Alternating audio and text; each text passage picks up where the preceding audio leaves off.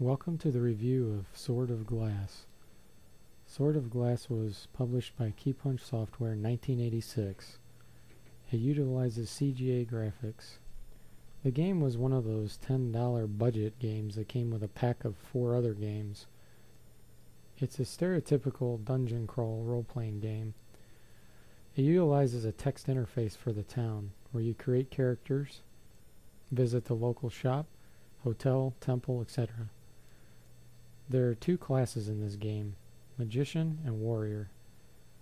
After purchasing your equipment, you can head out to the beginning of the dungeon.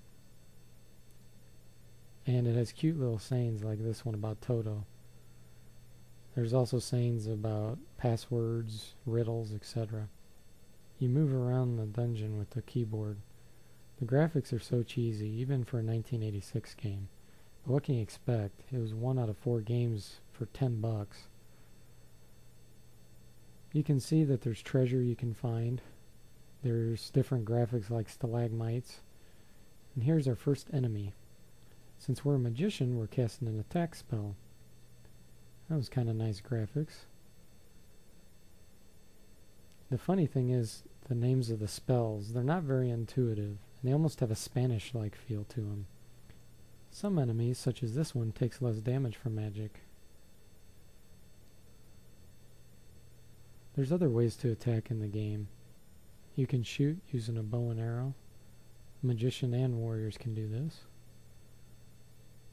Or warriors can attack by simply moving forward and bumping into the enemy.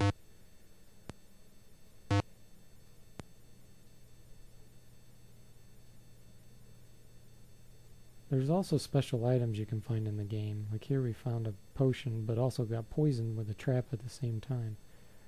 Poison's one of the worst things in this game. You can view the inventory and of course use items such as the potions. Now watch closely as the hit points go down as we walk. You can also poison enemies, which is pretty cool. There's other traps such as this, a dust trap, which blinds you, and then the screen goes blank and you just have to try to make it back toward the stairs or find a way to cure yourself. Now this is what happens when you die. Yep, that's it. You get booted back to the main menu and that's it. There's a hotel in this game where you can rest and regain hit points. That's right, a hotel, not an inn, a hotel. It's also the place you go to level up. Here you can see we learned a new spell, Salad or Salud.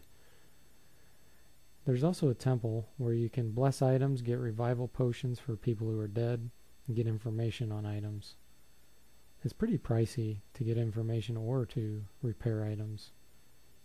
Here we're going to buy a revival potion for Merlin. And then for extra money, they'll actually tell you where the body is. As you can see, items actually deprecate with time and with usage. Here our toga's dented, which is pretty strange that a cloth item could be dented, but oh well. Here we're going to find the grave of one of our people who died, and we're going to use our revival potion on him. First you have to hunt for a person, then you have to type in the name of the person to revive. You die very frequently in this game, which is why you could potentially have more than one person dead on the same square. Now this is interesting. You can see we revive Marcos, and you can actually have 2 characters moving around at the same time. Here we're going to move Jaxus back up to the main town, and then Marcos can follow. It's kind of a way to try to get 2 players involved, but it just doesn't work quite right in a turn-based game.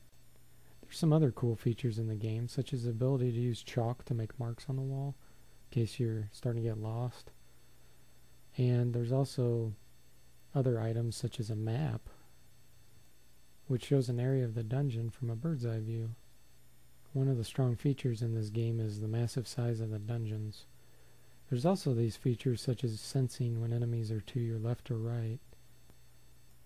There are several levels to the dungeon, so you go deeper by taking these staircases, and it gets more and more dangerous as you go.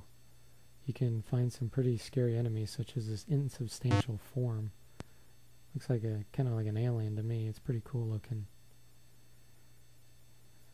Overall, I'd say that Sword of Glass isn't a bad game. If you can ignore the terrible graphics and the horrible plot about rescuing or finding a Sword of Glass, and just enjoy it for what it is, you can have some fun with this game. Thanks for watching, and see you next time.